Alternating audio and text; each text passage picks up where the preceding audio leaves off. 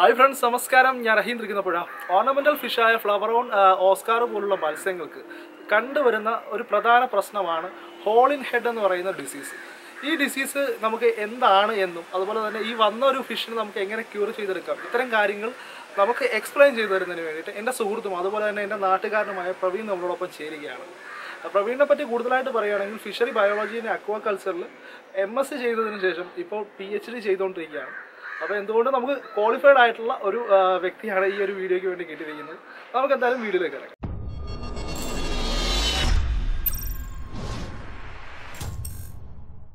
വർണ്ണ മത്സ്യങ്ങളുടെയും വളർത്തു മത്സ്യങ്ങളുടെയും ട്രേഡ് വളരെയധികം വർദ്ധിച്ചുകൊണ്ടിരിക്കുന്ന ഒരു സാഹചര്യമാണ് ഇപ്പോൾ നമ്മുടെ ഇന്ത്യയിൽ ഉള്ളത്. ഇന്ത്യയിൽ മാത്രമല്ല, ലോകത്തിൽ എവിടെയായാലും ഇതുപോലുള്ള അട്രാക്റ്റീവായിട്ടുള്ള മത്സ്യങ്ങളുടെ അതിൻ്റെ പുതിയ ഹൈബ്രിഡിൻ്റെ ഉൽപ്പാദനങ്ങൾ ഇവയിൽ വൻതോതിലാണ് ഇതിൻ്റെ സാഹചര്യം ഉടലെടുത്തുകൊണ്ടിരിക്കുന്നത്.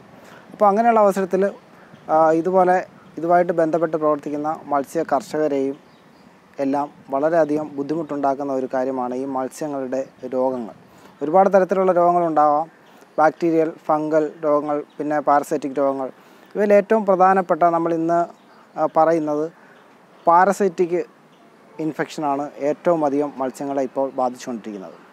പാരസൈറ്റ് നമ്മൾ രണ്ടായിട്ടാണ് തരംതിരിക്കുന്നത്: എക്സോ പാരസൈറ്റ് ആൻഡ് എൻഡോ പാരസൈറ്റ്. ഈ കൂട്ടത്തിൽ മത്സ്യങ്ങളുടെ പുറമേ കാണുന്ന രോഗങ്ങളാണ് ഏറ്റവും അധികം നമ്മുടെ വിപണന മൂല്യം തകർക്കുന്നത്. അപ്പോൾ അങ്ങനെയുള്ള പാരസൈറ്റുകൾ പൊതുവായും ആക്രമിക്കുന്നത് ഓസ്കാർ, പിന്നെ ഡിസ്ക് മത്സ്യങ്ങൾ മുതലായ മത്സ്യങ്ങളാണ് ഏറ്റവും അധികം ആക്രമിക്കാറ്. അപ്പോൾ ഇവിടെ ശരീരത്തിന് മുകളിലായിട്ട് ഹോളുകൾ വീഴാറാണ് പതിവ്. അപ്പോൾ ഇതുപോലുള്ള പാരസൈറ്റുകളുടെ ആക്രമണം മൂലമാണ് ഇങ്ങനെ ഹോളുകൾ ഉണ്ടാകുന്നത്. അപ്പോൾ ഇതുമൂലം നമ്മൾ സാധാരണഗതിയിൽ ഒരു മത്സ്യത്തിൻ്റെ ഭംഗിയും അതിൻ്റെ ആ ഒരു ശാരീരിക ഘടനയും നോക്കിയാണ് ഒരു മത്സ്യത്തിൻ്റെ ഒരു മൂല്യം നമ്മൾ സാധാരണഗതിയിൽ നിർണ്ണയിക്കാറ്. അപ്പോൾ അത്രയും ഭംഗിയേറിയ മത്സ്യങ്ങളുടെ ശരീരത്തിൽ ഇതുപോലുള്ള പാടുകളും മറ്റ് ഹോളുകളും കണ്ടു കഴിഞ്ഞാൽ നമുക്ക് ഒരു അട്രാക്റ്റീവ് വരാൻ സാധ്യതയില്ല. അപ്പോൾ അങ്ങനെ മത്സ്യത്തിൻ്റെ ഡിമാൻഡ് വളരെയധികം നഷ്ടപ്പെടാനുള്ള സാധ്യതയുണ്ട്. അപ്പോൾ ഇതിനെ ഓവർകം ചെയ്യാനായിട്ട് നമുക്ക് എന്താണ് ഈ രോഗം, എങ്ങനെയാണ് ഇതിൻ്റെ ട്രീറ്റ്മെൻറ്റ് എന്നിവയെക്കുറിച്ച് അറിയേണ്ട അത്യാവശ്യമാണ്. ഇത്തരത്തിൽ മത്സ്യങ്ങളുടെ ശരീരത്തിന് പുറമേ ബാധിക്കുന്ന രോഗങ്ങൾക്ക് കാരണം ഞാൻ ഈ പറഞ്ഞ രീതിയിലുള്ള പാരസൈറ്റുകളാണ്. അപ്പോൾ ഹെൽമിന്തസ് വിഭാഗത്തിൽപ്പെടുന്ന പാരസൈറ്റുകൾ, അതുപോലെ പ്രോട്ടോസോം വിഭാഗത്തിൽപ്പെടുന്ന പാരസൈറ്റുകൾ, അതുപോലെ തന്നെ ക്രസ്റ്റേഷ്യ വിഭാഗത്തിൽപ്പെടുന്ന പാരസൈറ്റുകൾ, ഇതാണ് പൊതുവായി ഈ മത്സ്യങ്ങളെ ആക്രമിക്കാറ്. ആ കൂട്ടത്തിൽ വളരെ പ്രാധാന്യമർഹിക്കുന്നതും വളരെ മത്സ്യങ്ങൾക്ക് ദോഷകരമായി ബാധിക്കുന്നതുമാണ് ക്രസ്റ്റേഷ്യ വിഭാഗത്തിൽപ്പെടുന്ന പാരസൈറ്റുകളുടെ ആക്രമണം. ലേർണിയ, എർഗാസിലസ് എന്നീ പേരുകളിലുള്ള 2 തരം പാരസൈറ്റുകളാണ് പൊതുവായി ഈ പറയുന്ന മത്സ്യങ്ങളുടെ ശരീരഭാഗങ്ങളിൽ ആക്രമിക്കാറ്.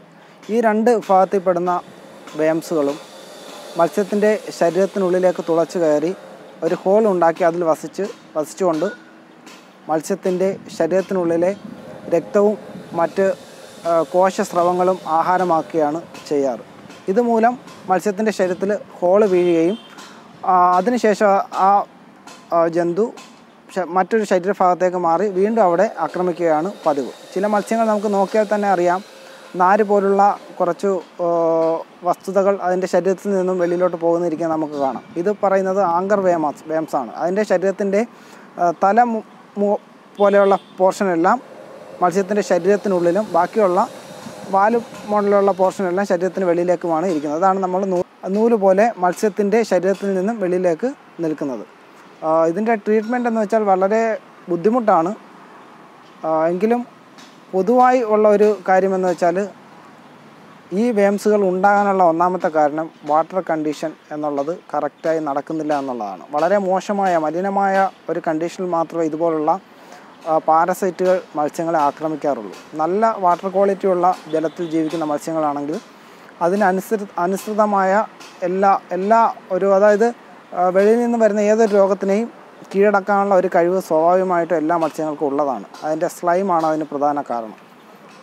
അപ്പോൾ വളരെ മോശമായ കണ്ടീഷനിൽ കിടക്കുന്ന മത്സ്യങ്ങളുടെ ശരീരത്തിൽ ഈ സ്ലൈമിൻ്റെ ഉൽപ്പാദനം കുറയുകയും പാരസൈറ്റുകൾ ആക്രമിക്കുകയും ചെയ്യുകയാണ് പതിവ്.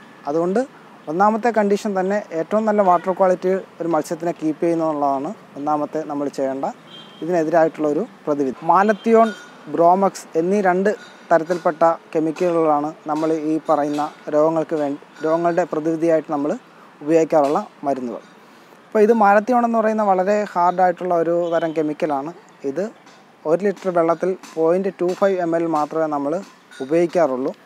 അങ്ങനെ 1 ലിറ്റർ വെള്ളത്തിൽ ഇത് ഇത്രയും കെമിക്കൽ കലർത്തിയതിന് ശേഷം ഈ മത്സ്യത്തിന് 5 മിനിറ്റ് നേരം ഡിപ്പ് ചെയ്ത് നമ്മൾ എടുക്കുകയാണ് സാധാരണഗതിയിൽ ചെയ്യാറ്. അതുപോലെ തന്നെ ബ്രോമെക്സ് എന്ന് പറയുന്ന കെമിക്കലും അതും വീര്യമേറിയതാണ്. ഇതിനെക്കാട്ടിൽ വീര്യമേറിയ കെമിക്കൽസാണ്. അത് 1 ലിറ്റർ വെള്ളത്തിൽ 0.12 ml മാത്രമാണ് നമ്മൾ ഉപയോഗിക്കാറ്. പിന്നെ അതുകൂടാതെ കോമണായി ഒരു സാധാരണഗതിയിലുള്ള കർഷകന് ചെയ്യാവുന്ന ഒരു കാര്യമാണ്, ഈ മത്സ്യത്തിനെ നമ്മൾ പിടിച്ചെടുത്തതിന് ശേഷം ഈ ലെർണിയാസിസ് എന്ന രോഗമാണെങ്കിൽ ഞാൻ പറഞ്ഞു അതിൻ്റെ ശരീരഭാഗം വെളിയിലോട്ട് നീണ്ടിരിക്കുന്നുണ്ട്. അത് കത്രി വെച്ച് നമ്മൾ കട്ട് ചെയ്തതിന് ശേഷം ഒരു ചെറിയ മുറിവ് പോലെ ഈ മത്സ്യത്തിൻ്റെ ശരീരഭാഗത്ത് അപ്പോഴുണ്ടാകുന്നുണ്ട്. അപ്പോൾ ഈ മുറിവ് ഇതെല്ലാം മാറ്റുവാനായിട്ട് നമ്മൾ 0.1 ml പൊട്ടാസ്യം പെർമാംഗനേറ്റ് ലായനി 1 ലിറ്റർ വെള്ളത്തിൽ കലക്കിയതിന് ശേഷം അതിൻ്റെ അകത്ത് ഈ മത്സ്യത്തിനെ ഒരു 10-20 മിനിറ്റ് നേരം ഇട്ടതിന് ശേഷം തിരിച്ചെടുക്കുകയാണെന്നുണ്ടെങ്കിൽ ഈ ലെർണിയ എന്നുള്ള ഈ ഒരു പാരസൈറ്റിൻ്റെ ആക്രമണം കുറയും. മത്സ്യത്തിന് അതുമൂലം ഉണ്ടായ ആ ഒരു മുറിവിൽ നിന്ന് രക്ഷപ്പെടാൻ സാധിക്കും. ട്രീറ്റ്മെൻറ്റിന് വേണ്ട കെമിക്കൽസ് സാധാരണഗതിയിൽ ഒട്ടുമിക്ക ലാബറട്ടറികളിലും ലഭ്യമാണ്. അത് കെമിക്കൽ ലാബറട്ടറീസ് അങ്ങനെയുള്ള സ്ഥലങ്ങളിൽ ലഭ്യമാണ്. പിന്നെ ഇതിൻ്റെ മറ്റു വിവരങ്ങൾ എവിടെ നിന്നുള്ള ലഭ്യമാകുമെന്നുള്ളത് അതായത് ഫിഷറീസ് ഡിപ്പാർട്ട്മെൻറ്റുമായിട്ട് ബന്ധപ്പെട്ട ഉദ്യോഗസ്ഥരുമായിട്ട് ബന്ധപ്പെട്ടാൽ നമുക്ക് തീർച്ചയായിട്ടും ഇതെവിടെ നിന്നൊക്കെ ലഭ്യമാകുന്നുള്ള വിവരങ്ങൾ ലഭിക്കുന്നതാണ്. ടെട്രാസൈക്ലിൻ, പിന്നെ മാലക്കൈറ്റ് ഗ്രീൻ മുതലായ കോമൺ ആയിട്ട് ഉപയോഗിക്കാറുള്ള ചില കെമിക്കൽസൊക്കെ നമ്മുടെ സാധാരണഗതിയിൽ മെഡിക്കൽ സ്റ്റോറിൽ നിന്ന് തന്നെ ലഭ്യമാണ്. അപ്പോൾ നമ്മുടെ വീഡിയോ ഇവിടെ വെച്ചിട്ട് അവസാനിക്കുകയാണ്. നിങ്ങൾക്ക് ഈ വീഡിയോ ഇഷ്ടപ്പെട്ടിട്ടുണ്ടോ, ഉപകാരപ്രദമായിട്ടുണ്ട് എങ്കിൽ തീർച്ചയായിട്ടും നിങ്ങൾ ലൈക്ക് അടിക്കാൻ മറക്കരുത്. നമ്മുടെ പ്രവീൺ ബ്രോയുടെ നമ്പർ തരുന്നതിനകത്ത് ചെറിയൊരു ബുദ്ധിമുട്ടുണ്ട്. അദ്ദേഹത്തിൻ്റെ കാര്യം കുറച്ച് തിരക്കും കാര്യങ്ങളൊക്കെ ഉള്ളൊരു വ്യക്തിയാണ്. അപ്പം നിങ്ങൾക്ക് അറിയേണ്ട കാര്യങ്ങൾ കമൻറ്റിലൂടെ അറിയിക്കുകയാണെങ്കിൽ ചോദിക്കുകയാണെങ്കിൽ തീർച്ചയായിട്ടും അതിനെ പറ്റി ഡീറ്റെയിൽ ആയിട്ട് നമുക്ക് വേറൊരു വീഡിയോ ചെയ്യാവുന്നതാണ്. അപ്പോൾ അടുത്തൊരു വീഡിയോയിൽ വീണ്ടും കാണുന്നവരെ ബൈ.